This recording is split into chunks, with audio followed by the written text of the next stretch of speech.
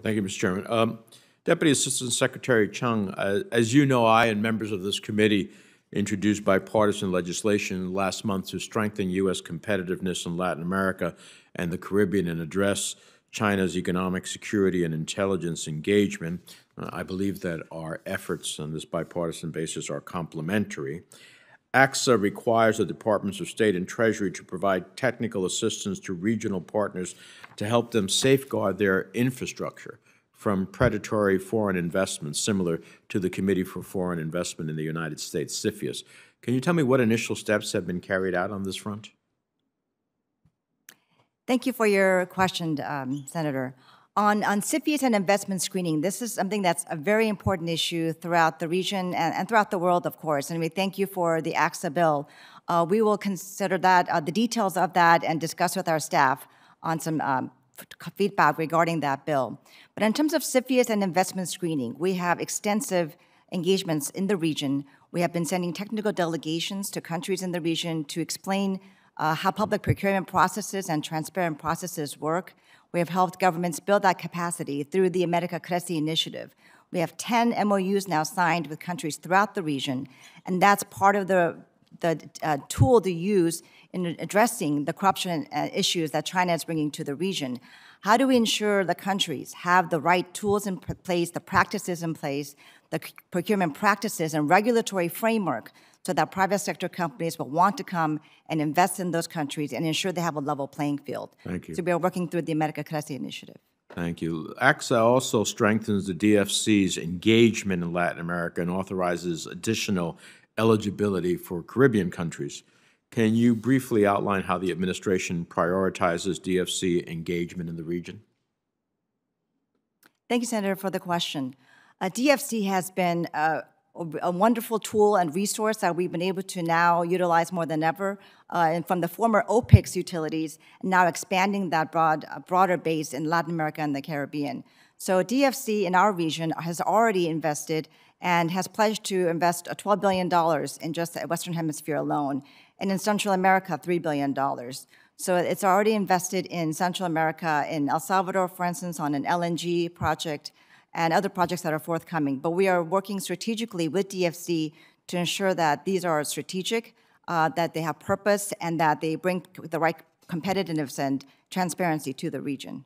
AXA also requires a designation of a China engagement officer at the Western Hemisphere embassies to report on China's presence in the region. Can you briefly outline for us the reporting officers you have in the region? Thank you, Senator. We do have one China regional officer based in the Western Hemisphere in Lima. We just got approval to get 3 additional positions in the region, so we're very excited to be placing those 3 positions in Panama, Uruguay, and Barbados. In addition to that, every embassy in the Western Hemisphere has a China working group who does regular reporting through our Foreign Cable channels, and we do coordinate all the messages throughout the Western Hemisphere in a monthly message. And finally, ATSA requires the executive branch to provide our regional partners with assistance on cybersecurity and cyber defense. Can you briefly outline any initial efforts in that regard? On cyber issues, we have 2 very new initiatives that we took from the Indo-Pacific that we are now launching in the Western Hemisphere. One is the DCCP, the Digital Cybersecurity Partnership. Now that was only planned for the EAP region, but realizing the importance of cybersecurity and 5G issues in the Western Hemisphere, we launched this for the first time now in our region with an initial investment of $10 million. But this will provide for cybersecurity training and best shared practices and working with our partners to make sure they are aware of the cyber issues and have the right tools to address them. Mm-hmm. Well, I appreciate your responses, and it's good to see that our bill and the administration's initiatives are mutually reinforcing, and I look forward to working with the chairman, hopefully to schedule a markup on AXA so we can have congressional support for some of these initiatives. Secretary Stilwell, as you know, authoritarian nations such as China and Russia are utilizing emerging technologies in new ways to surveil and repress both domestic and foreign populations, as well as manipulate democratic elections. Furthermore, these countries are now spreading their models for digital authoritarianism to other countries who may be attracted to these new modes of social control. What's the administration's strategy to counter the spread of digital authoritarianism and the malign use of digital products and services in the Indo-Pacific? Senator, thank you for that question.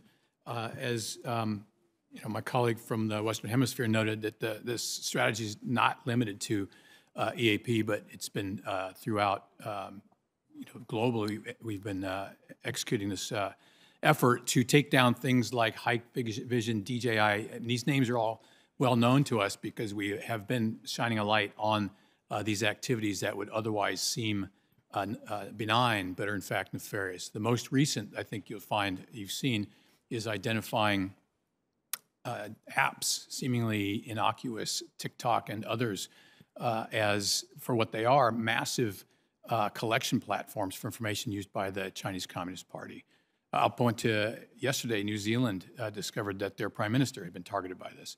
So the strategy involves not just focusing on China itself, but helping the world defend from these things. I think you maybe remember Keith Kroc and I confirmed together 18 months ago, and he's been leading the way on many initiatives, the clean initiatives. You've heard that series already, that also bring all these ideas into one place, and he's uniquely qualified to talk about digital security. Thank you. Well, I'm happy to hear from him in the future. I'll just simply say I was more focused on digital authoritarianism, the use of technology to try to control people and nations that seem to be following China's lead and accepting China's technology. So I'd love to hear from that for the record as soon as you can. Thank you, Mr. Chairman.